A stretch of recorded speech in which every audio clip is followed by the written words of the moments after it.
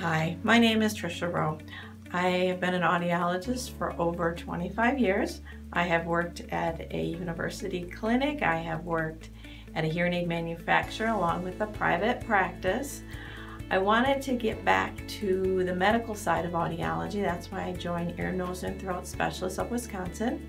The rewards that come from being an audiologist is helping patients hear better, and better hearing does help improve the quality of life. Many people do withdraw from social situations if they're not hearing or understanding what's being said, and it's a reward to help patients hear better and so that they can participate in these social situations again. The advances that I've seen in this profession, being I've been in this profession for quite a while, have been in the technology side of things.